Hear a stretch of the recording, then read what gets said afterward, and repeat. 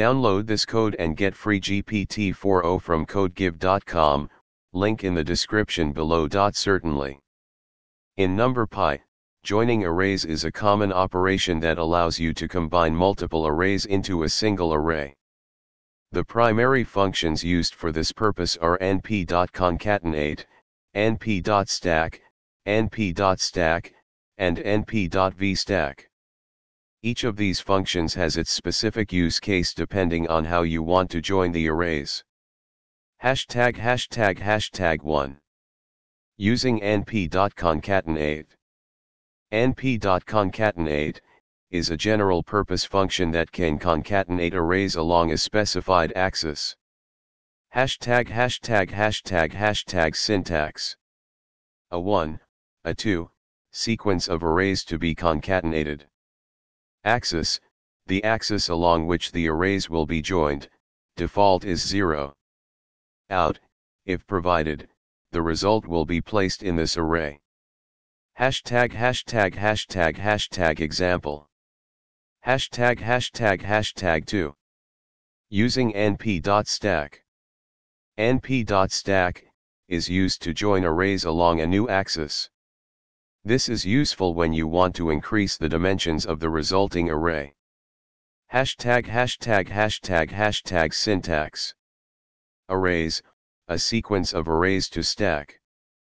Axis, the axis along which to stack the arrays, default is 0. #####. Example.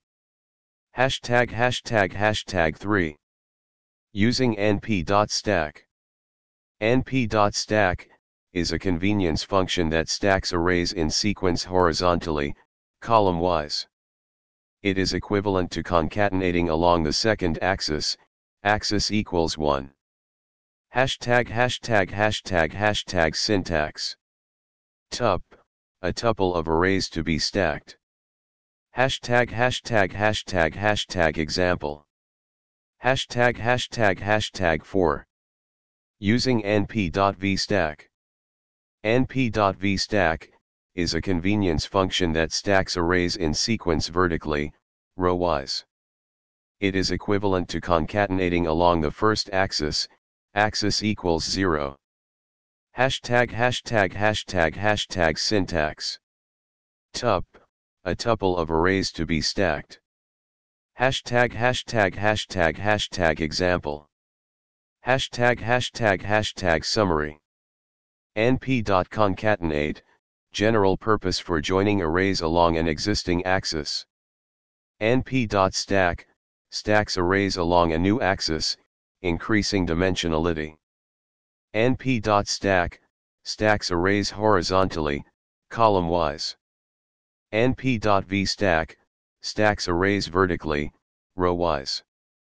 These functions are very useful for manipulating and organizing data in NumPy. You can choose the appropriate method based on how you want to combine your arrays. Happy coding!